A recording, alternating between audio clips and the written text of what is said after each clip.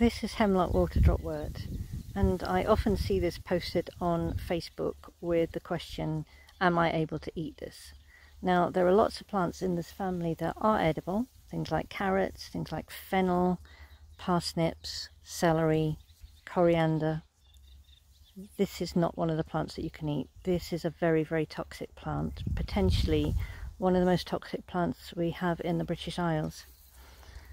Its name is Ananthe crocata in Latin. Ananthe means wine flower, and for a toxic plant it's quite unusual because a lot of toxic plants have quite a nasty smell and quite a bitter taste.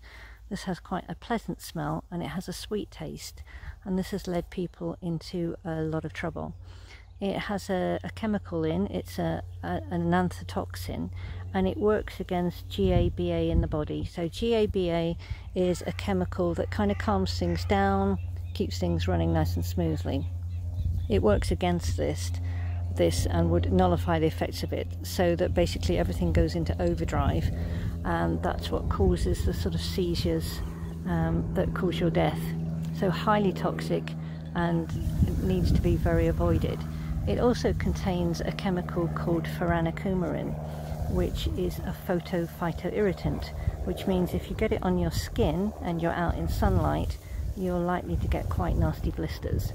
So if you have any in your garden and you're thinking of cutting it down, remember to wear protective clothing, and remember that this is one of the plants that you really cannot forage from. So just have another look at these leaves that look quite celery and parsley like.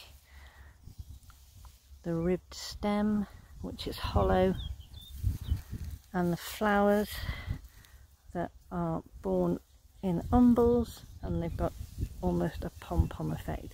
It's a very beautiful plant, and there's quite a lot of it down here, and it does look beautiful, but stay well clear of it.